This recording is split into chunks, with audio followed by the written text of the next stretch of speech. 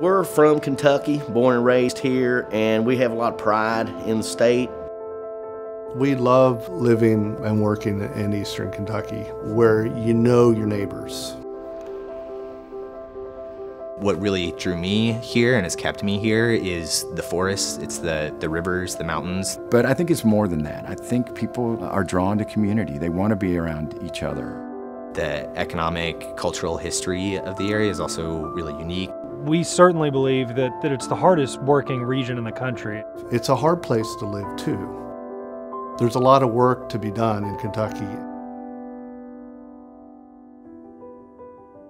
Well, like any manufacturer, not being able to get the basic supplies that you need can be devastating if you're not prepared for it. What we do and what we have learned to do is to just be as flexible as possible.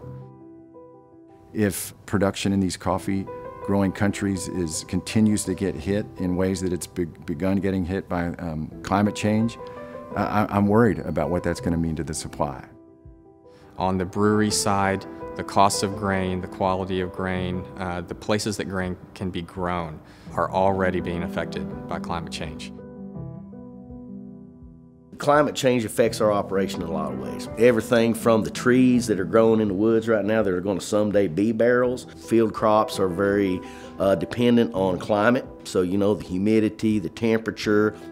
Building facilities that are climate resilient and you know, ensure that we can have a stable food supply year-round is something we're committed to. At Pivot, one of the main messages that we have is that hopefully we need to be good stewards. And with that, I think we are long past the point of recognizing the impact that humans have had on the climate. Most recently, the last 2 springs, we've had 3 flood events. So kind of each spring for the last couple of years. So those level of floods had been happening about once a decade. You know, now we've seen 3 of those in 2 years. We are seeing power outages happen more frequently. We're seeing different events to make that happen. People are seeing more variations in their month-to-month cost of energy. One of the things that we could do to really offset our power bill and help us stay in business was to think about solar energy on this building. I was a skeptic. I thought they did it in California. It would not work in Kentucky. From day one, the system cash flowed. We designed it and built it the way that we did with the solar panels as the roof so that people could see it and so that people could really kind of almost reach out and touch the solar panels.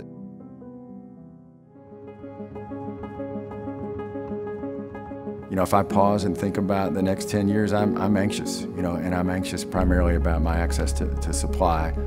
As selfish as that sounds, you know, without access to great coffee and a steady supply at a price that makes sense for us, you know, we can't run our business. I think we can continue to be an energy leader in the nation using renewable sources of energy. Our opportunity in Kentucky is to not be a leader in the U.S., but a world leader on what it means to, you know, conserve and preserve our water, our land, and our environment for the next generation. The challenge is the opportunity. I think we have a little bit of an obligation to the community and the environment to, you know, be stewards of, you know, sustainability. Not only just the longevity of our business, for our employees, for the local economy, but, you know, just from a standpoint of doing the right thing. Like other small business owners, you're constantly weighing cost and benefit. I think we have gotten to the point now, we're so far along with climate change, that equation almost doesn't even matter. We have to start doing things. Businesses have to start making those investments to make the changes to become more sustainable.